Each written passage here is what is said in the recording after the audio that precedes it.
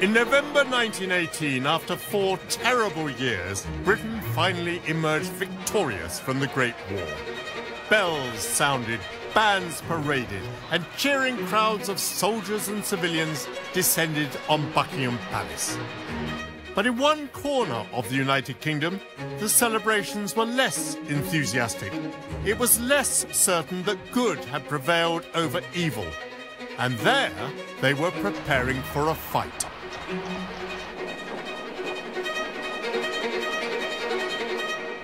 I will investigate that history through British documents. To the rebels, the enemy files, penned by the King and by the Prime Minister and his mistress, by generals and foot soldiers.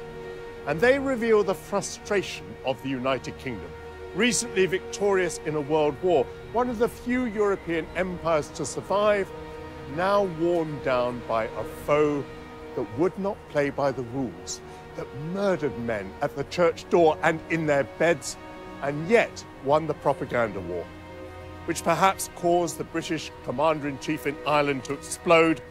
I loathe the country and its people with a depth deeper than the sea, and more violent than that I feel for the Boche.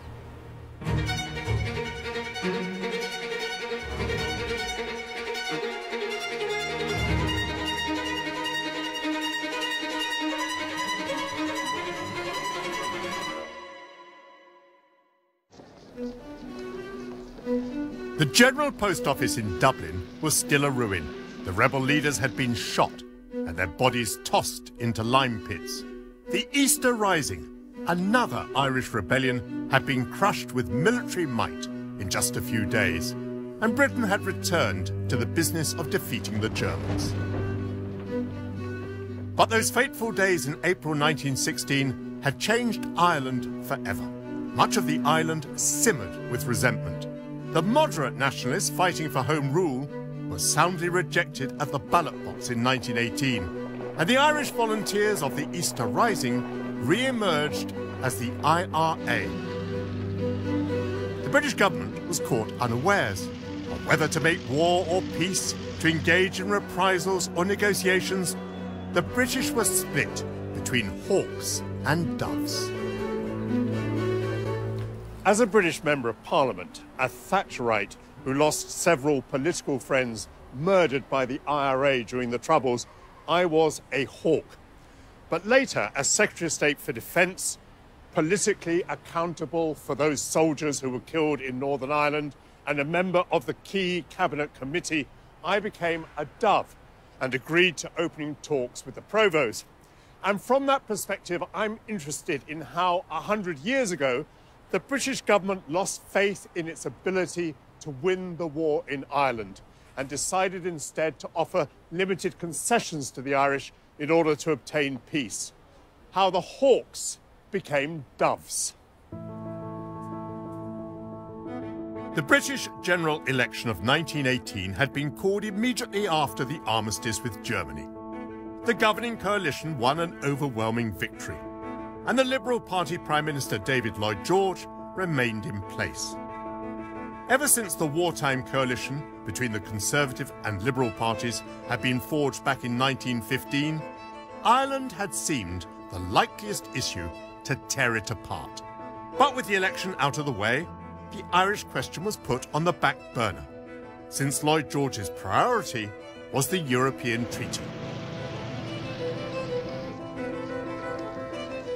On the 18th of January 1919, the victorious nations from the First World War began a long conference here at Versailles, designed to punish Germany and to rework the map of nations. The Welsh Liberal David Lloyd George, who'd been in high office since 1905 and now led a British coalition dominated by Conservatives, felt that he must dominate that discussion. And so, in a way that seems unbelievable today, the British Prime Minister established himself here in France and made only infrequent visits to London as hostilities in Ireland escalated. Lloyd George continued to suspend the normal procedures of cabinet government during the peace conference. The war cabinet was kept in place until it was over, It met occasionally in London, but policy-making on Ireland, as on everything else, was halted during the Prime Minister's absence. Morris, as an indicator of Lloyd George's frame of mind, here's a note from Maurice Hankey, the Cabinet Secretary. Just before the Versailles Conference opens, Lloyd George has brought the country through the war, but is in a nervous, irritable and difficult frame of mind. The mistake he's making is to try and absorb too much into his own hands. He seems to have a sort of lust for power, ignores his colleagues or tolerates them in an almost disdainful way, and seems more and more to assume the attitude of a dictator. How do you feel the British government was being run in this period when Lloyd George is about to come to Versailles? Well, he's trying to run it all himself, and that continues when he gets to Versailles. He delegates domestic affairs to Bonar Law, who's the virtual deputy prime minister. And Bonar Law flies out to Paris occasionally to consult with Lloyd George and then flies back home again, donning a fur-lined flying suit, a bit like Henry Kissinger before his time. And he's meant to deal with all the domestic stuff, the labour unrest, Ireland. And Lloyd George is consumed by reordering the world here in Versailles. Another matter. Versailles begins with some of the principles of Woodrow Wilson, which indicate sympathy for the aspirations of the nations of Europe. Now, Irish nationalists see an opportunity there, do they not? Do they come knocking at the glass of the Hall of Mirrors? Very much so. The end of the war has really changed the whole calculus for Irish nationalists. And so the Irish come here hoping to at least certainly interest Woodrow Wilson in pressing their cause. Ho Chi Minh is here to press Vietnam's case, and he meets the Irish delegation, and they're both very much on the margins. They realise that they're not getting anywhere, and Sean T. O'Kelly, who is leader of the Irish delegation here, confides to an American journalist that all the other races are getting a hearing here. The browns, the blacks, the yellows, but not the Irish. So perhaps then, as Britain goes on to fight not only a war in Ireland, but a propaganda war in Ireland, the background of Versailles, maybe that is part of the embarrassment for the British as they fight the war. Yes, because Britain fought the First World War for civilization against the barbarism of the Germans. So the whole atmosphere that emanates from this peace conference here in Versailles, the atmosphere which makes imperialism look very much like yesterday's idea, which makes nationhood and nationality now the key driver of what the New World Order should be. What's going on in Ireland looks to be very much at odds with the message that came from here. So events in Ireland prove a poor reflection for the British. Perfect. Lloyd George believed that Ireland was a problem for another day. But while the Prime Minister basked in the splendour of Versailles, surrounded by his fellow world leaders, Britain's day of reckoning in Ireland had already arrived. On January the 21st, 1919, shots were fired at Solohead Beg in County Tipperary, now considered to be the opening gunfire of the War of Independence. Constables Patrick O'Connell and a father of 7, James MacDonald, were escorting a horse-drawn cart carrying gelignite for blasting at a local quarry from Tipperary military barracks. A group of masked men of the IRA's 3rd Tipperary Brigade, which included Dan Breen, lay in wait behind a roadside fence near the quarry. The volunteers appeared with guns drawn and called on the Royal Irish Constabulary officers to surrender. The policemen took up firing positions and were immediately shot and killed.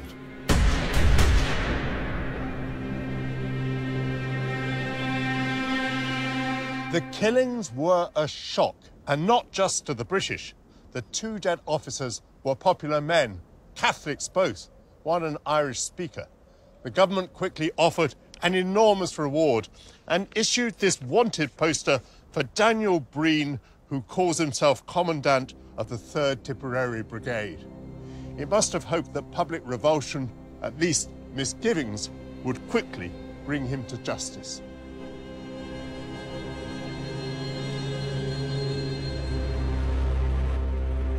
But the drama of this fateful day was not at an end.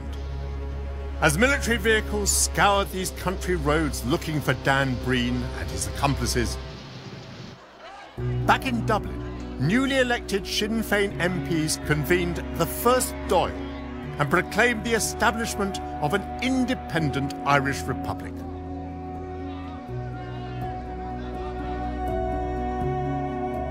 On the 21st of January 1919, 28 Sinn Féiners, duly elected to the British Parliament, decided instead to declare themselves members of an Irish Dáil here in Dublin's magnificent Mansion House. Their numbers would have been more than double had 34 of them not been in jail and another 3 deported. The Lord Lieutenant of Ireland, Field Marshal John French, remarked that they would troop off to Westminster as soon as they discovered that they could not draw their salaries. With political intelligence, I use the word in both senses of that quality, French and his good friend Walter Long governed Ireland as hawks. Margaret, hello. Hey, Michael. This photograph of the first Dáil mesmerises me. I mean, it looks like it's a parliament that's been sitting for a century. Tell me about the photo. Well, it's an amazing feat of organisation, and it's really saying, yes, this is it. We're no longer going to Westminster. And I suppose it can be seen as the desire of those elected to proclaim to the world that this is the Parliament of the Irish Republic. It's such a statement to the world. But in the eyes of Dublin Castle, it's ridiculous. At a time when the Prime Minister and the majority of his cabinet were far too distracted to consider Ireland, the documents reveal how Britain's hardline approach was dictated by a dyed-in-the-wool unionist, Walter Long, the First Lord of the Admiralty. Walter Long, in November 1918, has written a memo about the situation in Ireland. He says, the Lord Lieutenant has appointed an executive council composed of representative Irishmen, and it's proposed to bring in a short bill so that it would become a sort of cabinet for the government of Ireland. What do you think of that idea? Long is operating out of a time frame of 10 years earlier, if you like, when people talked about castle reform and the necessity of having more representative Irish people. Their day is gone. It's delusional. The British government regarded Walter Long as their Irish expert. Well, Walter Long's a very strange character, really. He's made himself the voice of Irish unionism. He got elected for South County Dublin when he lost his English seat. So he knew Irish unionists intimately on the ground. And he's given quite a lot of leeway by Lloyd George because Lloyd George is obviously dealing with a coalition government, and Long is an important figure for fundamentalist loyalism and unionism in that context. On the morning of the 20th of May 1919, Walter Long was aboard the Admiralty yacht Enchantress as it moored at Dunleary. The vessel served as his mobile headquarters during his governance of Ireland. Without disembarking, Long invited on board the Lord Lieutenant Sir John French, French's private secretary Somerset Saunderson, and the Chief Secretary for Ireland, Ian Macpherson. These were the hawks, meeting to mastermind the destruction of Sinn Féin. Now here's a minute, 24th of June 1919. Lord French is the author. The Irish government is now forced to conclude that Sinn Féiners in that district are an organised club for murder of police. And the time has come when Sinn Féin and its organisation in this part of Tipperary must be proclaimed an illegal association. What they're thinking behind that is, if they make these areas uncomfortable, the population will turn against what they see as these unrepresentative perpetrators of evil acts. They think it's going to alienate the population, but actually it does alienate the population, but not necessarily against the perpetrators of the crimes, but perhaps against the government. I'm slightly surprised to find here that Bonar Law was not enthusiastic for the proclamation. He says here to proclaim Sinn Féin means in effect putting an end to the whole political life of Southern Ireland, and we should find that it could not be effectively done. Yours sincerely, A. Bonar Law. Well, Bonar Law is a highly intelligent man. Yes, he's a committed unionist, but like others, he's beginning to think the game has changed because these Sinn Féiners are elected representatives. Now, Bonar Law is enough of a democratic politician to recognise that if you completely repress and declare illegal the only electoral representation of a whole people, you're in big trouble. The Dáil hadn't authorised any armed action, but it certainly lent legitimacy to the IRA in the campaign that followed. The Royal Irish Constabulary were early targets in a campaign of attacks against police stations, especially those that were rural and remote. The IRA then turned its attention to soldiers. On Sunday the 7th of September 1919, an armed party of the King's Shropshire Light Infantry marched to Sunday service at the Wesleyan Church in the town of Fermoy, County Cork. In the first organised Irish action against British military forces since the Easter Rising, 25 volunteers from Fermoy Company, armed with just 6 revolvers, ambushed the soldiers. The company's leader, Liam Lynch, called on the British soldiers to surrender and hand over their arms. They refused. A firefight left Private William Jones dead and 3 more soldiers wounded.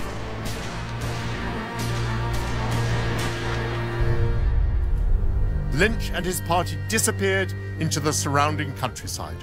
The local coroner's jury failed to return a verdict of murder on the grounds that the ambushers' aim had been to seize arms rather than to kill.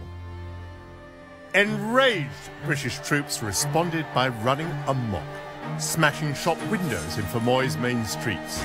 With British reprisals, a new cycle of violence in Ireland had been born.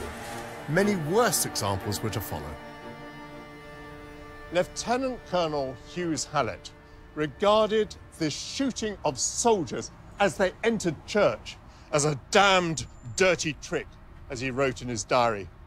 And although he told his men after their rampage that enough was enough and confined them to barracks, he did not condemn or punish their indiscriminate reprisals. And so the British Army sacrificed its key military assets, its discipline, prestige and legitimacy, alienating supporters and recruiting new opponents.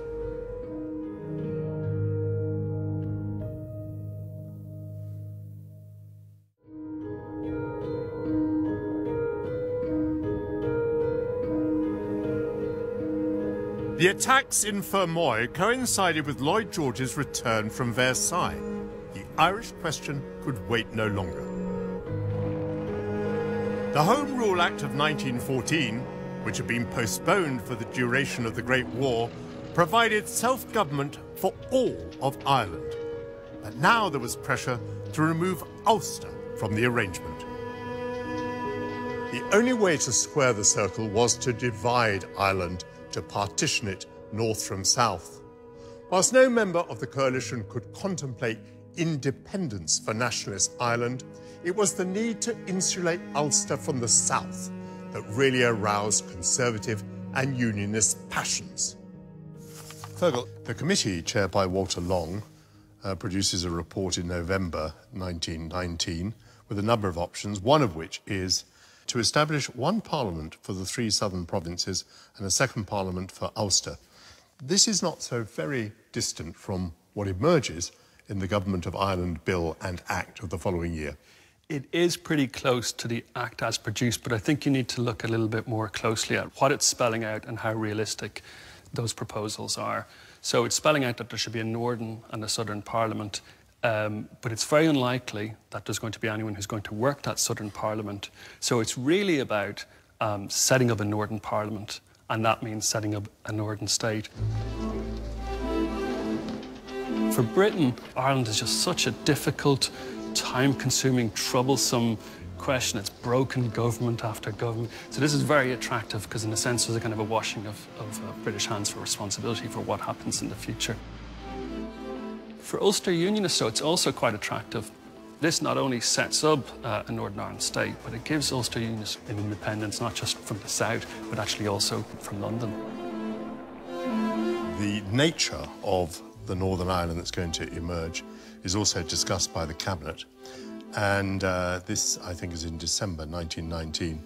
The Ulster leaders had confirmed that they were doubtful whether the Northern Parliament of Ireland would be able effectively to govern the Ulster counties where there was a nationalist majority, and preferred that the scheme should be applied only to the 6 Protestant counties.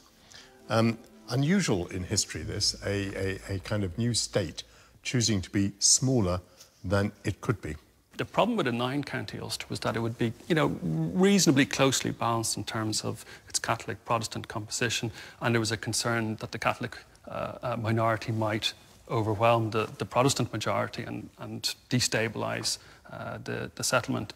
The other likely option, which had been mooted previously, was that each county would vote, and that would have most likely led to a 4-county Ulster because Fermanagh and Tyrone had nationalist majorities. And the fear here, which was, I think, shared by Unionists and Tories, was that a state that was only 4 counties would be essentially too small to survive.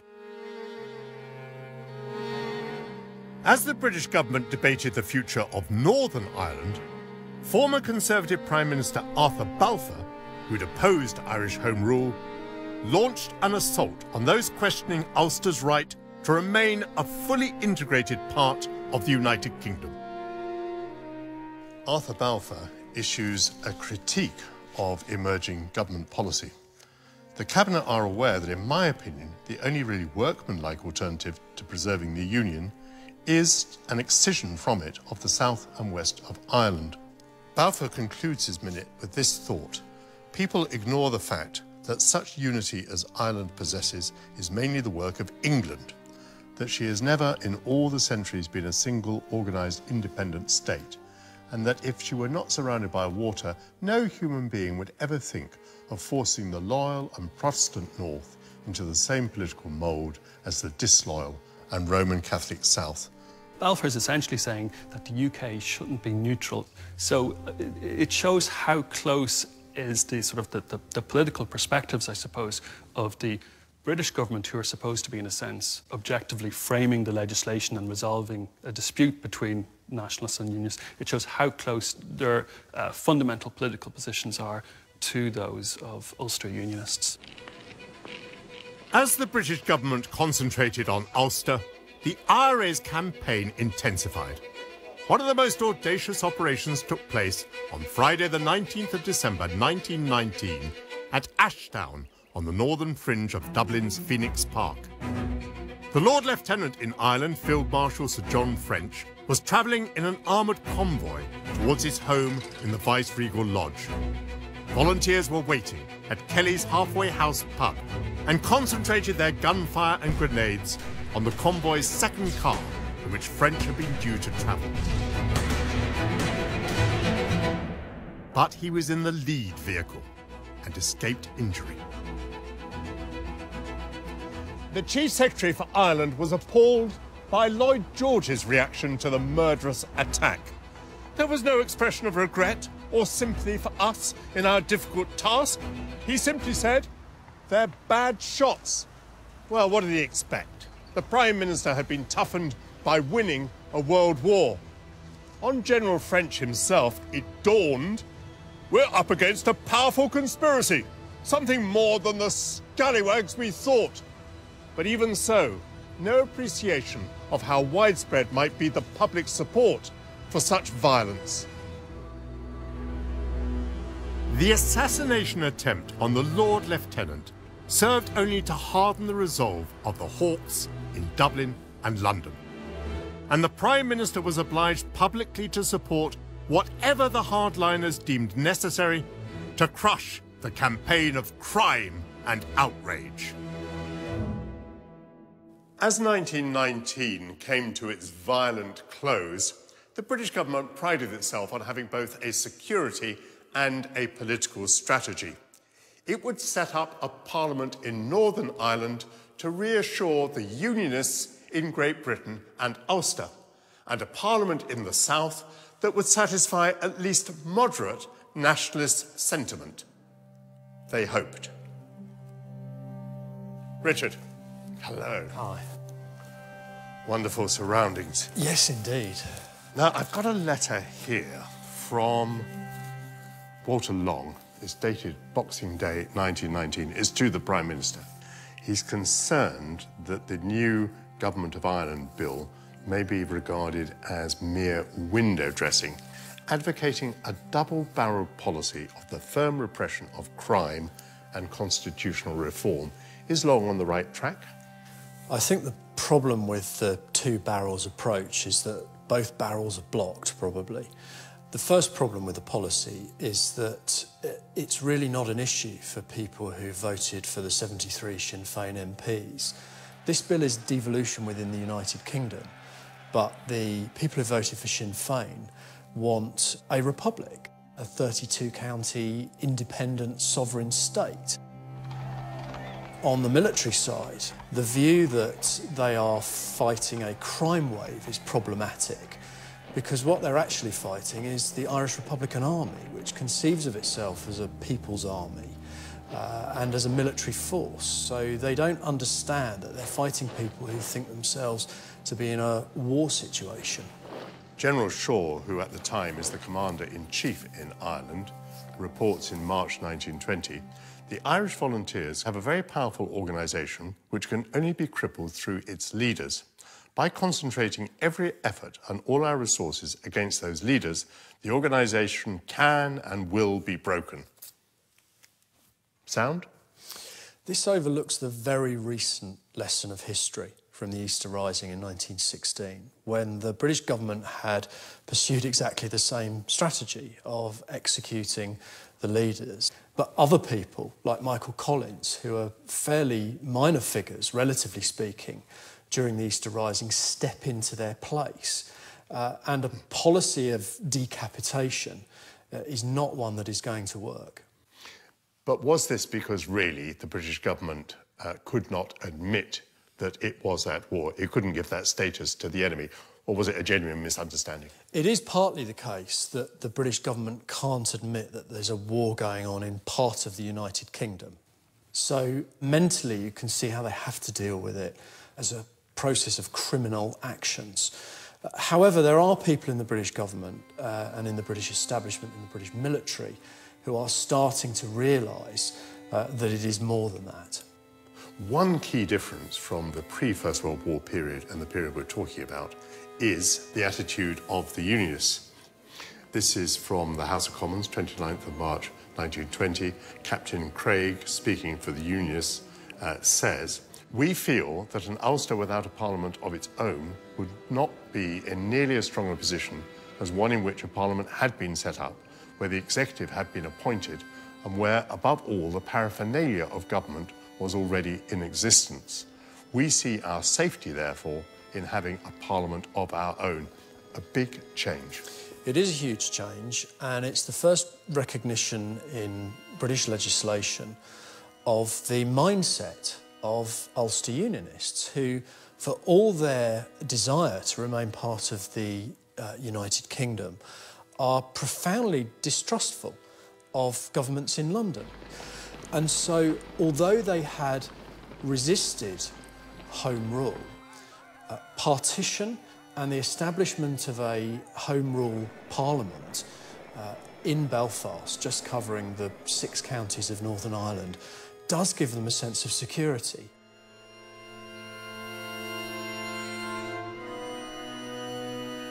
As the Government of Ireland Bill dragged its way through Parliament, Britain's security policy was in disarray. The IRA carried out a series of daylight assassinations. On the morning of the 26th of March 1920, former resident magistrate Alan Bell, who'd been tasked by the British government with tracking down Sinn Féin funds, followed his regular routine by taking the tram to Dublin Castle from his home at Salt Hill. When it paused at a busy crossing, half a dozen passengers dragged Bell off and bundled him down a side street. 5 shots rang out, and he dropped down dead. As Bonar Law was to tell Parliament, the passengers on the tram were paralysed with horror and did nothing to interfere. Bell was dragged into the street and shot in the head. Then, according to Bonar Law, the assassins ran off. Officials working for the British government could no longer feel safe living in a house like one of these. Civil servants and their families were ordered into Dublin Castle, where British authority in Ireland was now effectively in a state of siege. There was now a growing realisation within both Dublin Castle and the Cabinet Office in London that this was war. And yet, British policy continued to treat the IRA not as adversaries, but as criminals.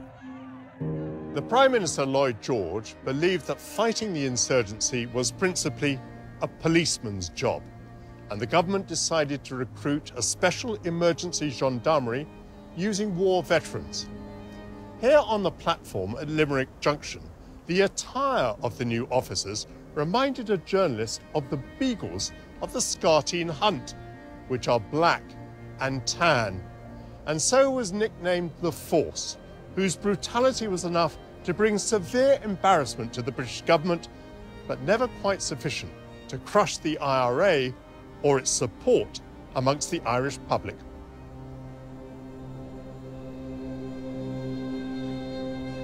The cycle of insurgency and reprisal intensified, nowhere more so than in the IRA's heartland in Munster. So a new, more hardline RIC divisional commissioner was drafted into the province. Lieutenant Colonel Gerald Smythe had served with distinction in the Great War, been wounded 6 times, and had lost his left arm. At a meeting in Listowel, County Kerry, on the 19th of June 1920, Smythe reportedly told RIC officers, "Should the order 'hands up' not be immediately obeyed, shoot and shoot with effect. If the persons approaching a patrol carry their hands in their pockets or are in any way suspicious looking, shoot them down. You may make mistakes occasionally, and innocent persons may be shot, but that cannot be helped, and you're bound to get the right party sometime. The more you shoot, the better I will like you. And I assure you no policeman will get into trouble for shooting any man.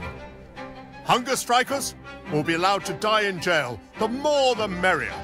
Some of them have died already, and a damn bad job they were not all allowed to die." His reported speech alarmed Dublin Castle, was debated in the House of Commons, and made Smythe a marked man. On the evening of the 17th of July 1920, he was shot dead at an exclusive social club in Cork by a 6-man IRA team.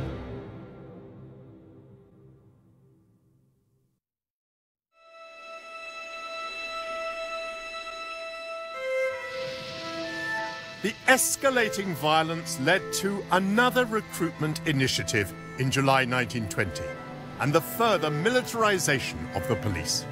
The Auxiliary Division was created from former military officers who wore distinctive tam o' shanter caps and operated in counter-insurgency units independent of other RIC formations. The idea of expanding the beleaguered Royal Irish Constabulary by recruiting a special force of volunteer British ex-servicemen had first been mooted by the Army Commander-in-Chief in Ireland, Sir Frederick Shaw.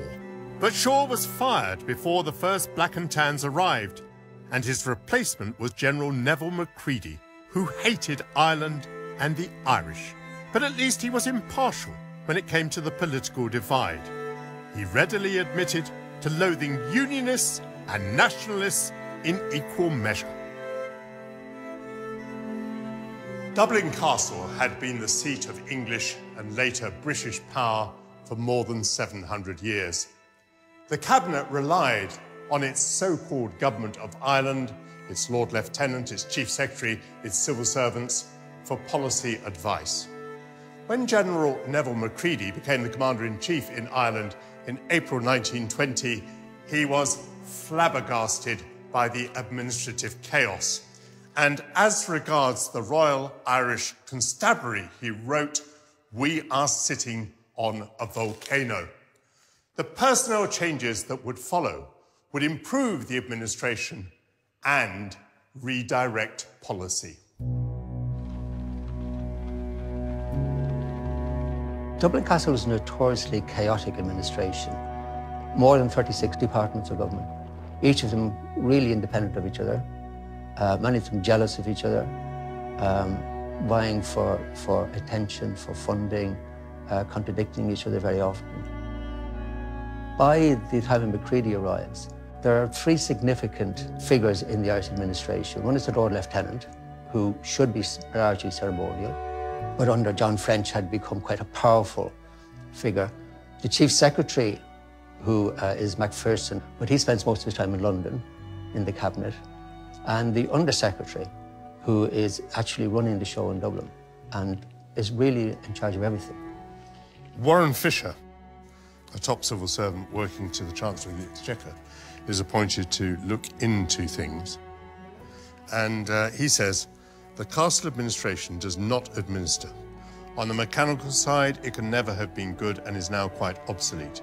With the notable exception of General Macready, the government of Ireland strikes one as almost woodenly stupid and quite devoid of imagination. It listens solely to the ascendancy party. It never seemed to think of the utility of keeping in close touch with opinions of all kind. The phrase Sinn Féin is a shibboleth with which everyone not a loyalist is denounced. I've, in my experience of government, never read such hard-hitting words written by a civil servant as Warren Fisher writes, woodenly stupid. What personnel changes followed Warren Fisher's report? What then happened was these figures were basically pensioned off, and a group that was described within the castle as the junta arrived, a group of key civil servants, and they began to fulfill that key function, not only of administration, but also of advising and testing opinion and making contact with the full range of Irish opinion. The Hawks in Dublin Castle were routed and replaced by new men like Andy Cope, Sir John Anderson and Mark Sturgis. And they ushered in a dramatic change in attitude and policy. The personnel changes that occur around 1920 here in the castle, how important are they to the outcome of the war? I think they are crucial to the outcome. One of the recommendations that Warren Fisher makes is to abolish the Lord Lieutenancy as a position, which means also abolishing John French as Lord Lieutenant. And you begin to see, under John Anderson, a political analysis beginning to develop, which begins to feed back into the cabinet. The mystery is why I think Lloyd George delays so long, because quite clearly what Sinn Féin wants is not anarchy. You know, what they want is government, but they want to be the government. This is statecraft that's required, not simply suppressing, you know, cattle raiding. And it's that analysis is now embedded in Dublin Castle. The analysis might have changed, but the cycle of violence and retaliation continued to escalate. Attacks by the IRA on Crown forces were followed by British reprisals. The sack of Balbriggan in North County Dublin sparked widespread condemnation. On September the 20th, 1920, IRA volunteers had shot dead RIC Head Constable Peter Burke. The Black and Tans and auxiliaries descended on Balbriggan, intent on revenge. They smashed shop windows, set fire to a hosiery factory and destroyed 25 houses, forcing families to take refuge in the fields nearby. 2 local young men, Seamus Lawless and Sean Gibbons, were beaten to death by the Tans. Senior official at Dublin Castle, Mark Sturgis, wrote in his diary, "Worse things happen than the firing up of a sink like Balbriggan. And the Commander-in-Chief of the Army in Ireland, General Macready, reported, where reprisals have taken place, the whole atmosphere of the surrounding district has changed from hostility to cringing submission. Vengeance was evidently condoned at the highest level, but it caused outrage in the United States and in Parliament, and misgivings in the cabinet. In truth, the tide was turning against the Hawks.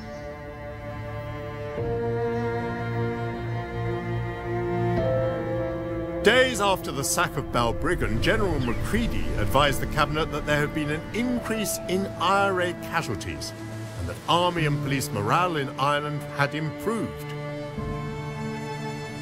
But he also warned that this might make the extremists feel that desperate measures are necessary. We may therefore expect to see a temporary increase of murder and outrage.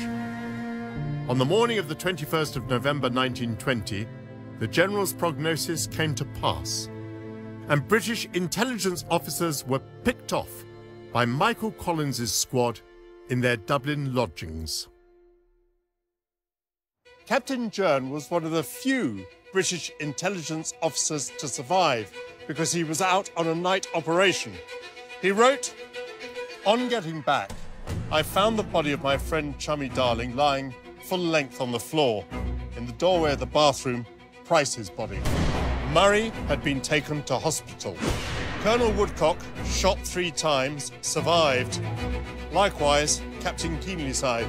Colonel Montgomery had been shot on the stairs. Ames and Bennett were murdered in their beds. 2 officers at the Gresham Hotel were also dead." Whether you regard slaying sleeping soldiers as glorious or villainous depends on your perspective.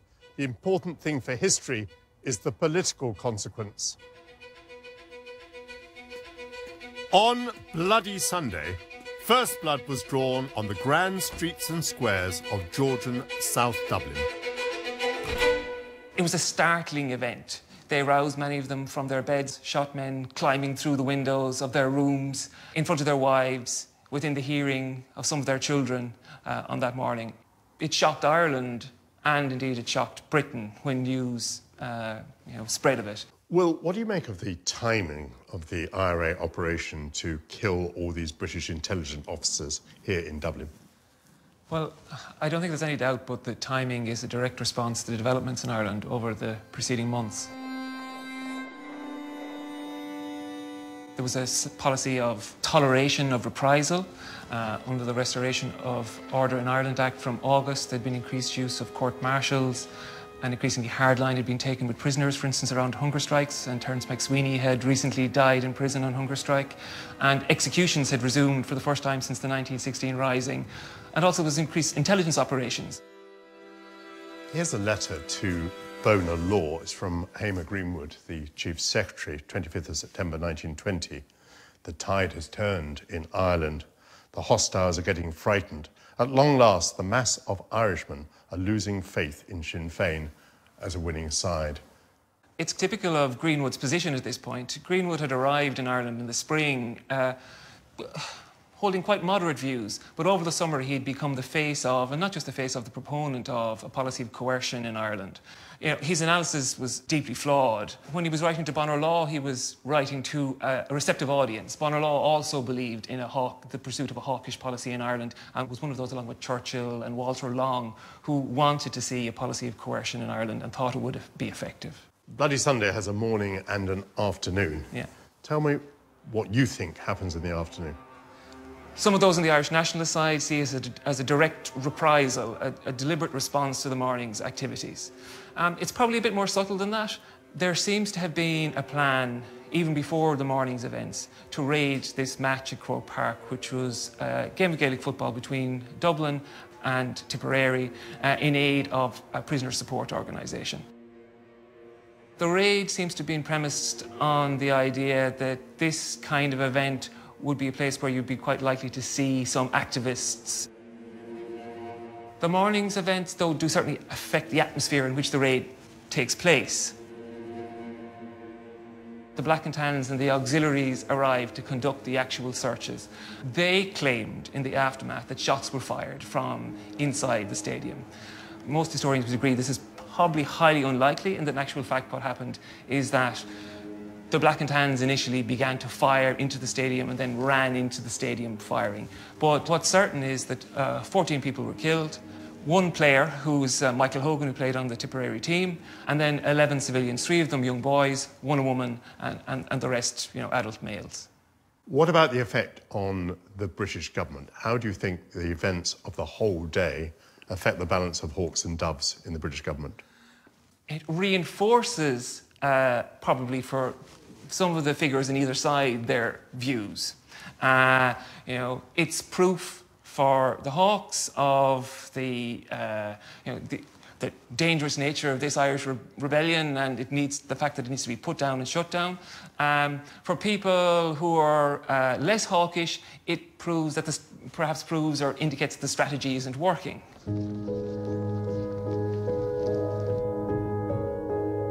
Bloody Sunday was a disaster for the British government. Its intelligence effort was smashed, and the massacre in the afternoon caused further international outrage. We had to wait 83 years for the conclusions of a secret inquiry into the killings at Croke Park to be made public. I'd like to know whether Bloody Sunday was the major setback that it seemed, maybe a turning point.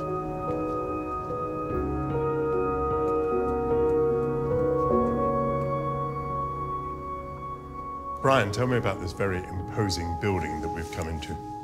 Well, this in 1920 was headquarters of Irish Command of the British military in Dublin, and it was here that the secret inquiry into the events of Bloody Sunday took place. And they did add something to the sum of our knowledge, did they? Yes, they certainly did. I mean, they showed in many ways the confusion that reigned on the day, the range of emotions from the auxiliaries, perhaps seeking revenge for 2 of their comrades who'd been killed that morning. And some of the policemen, the Dublin policemen interviewed, essentially argued that they hadn't heard any firing before. So this contradicted the official version, which had been that the auxiliaries and the police had responded to fire from the IRA. On the morning of Bloody Sunday, intelligence officers are killed. So how great is the blow to British intelligence in Ireland? I think psychologically, to the British public opinion and the British political establishment, it's a huge blow. Officers cut down at home, and then the idea is that Ireland is clearly not under control. This situation is actually escalating. It seems that on Bloody Sunday, 3 things happen as far as the British are concerned. It's now hard to argue that the war is about to end. The afternoon's events are a public relations disaster, and the morning's events probably cripple the intelligence effort. Should it be seen then as a turning point? It certainly is a turning point in many ways, because even though the effects are contradictory, the IRA are actually put on the defensive in Dublin in the immediate aftermath of Bloody Sunday, because the British clamp down very hard and the IRA lose a lot of their best people, both to death and imprisonment. But on the other hand, in Britain, it provokes a serious reappraisal of whether or not it's possible to keep this situation under control, and therefore more far-seeing elements in the British establishment and civil servants like Mark Sturgis realise that you're going to have to put out feelers and talk to these people eventually. Bloody Sunday was a pivotal moment in what was now clearly a guerrilla war, and debunked the notion that the end was in sight. There was also a strong fear that Collins and his squad could carry out similar attacks at the heart of British government. Would the next procession of coffins be through the streets of London? In episode 2, the British create a martyr. Whilst I'm a bitter opponent of capital punishment, I understand why in 1920 it was the appropriate action to take against Barrow. World opinion turns against Britain. Anti-British feeling in Irish America was like fizz in a soda bottle. Both sides eventually realise that this is a war that they can't win by force alone. But who blinks first? Not a republic. Always not a republic in name only, because that is too much of a humiliation for the British Empire.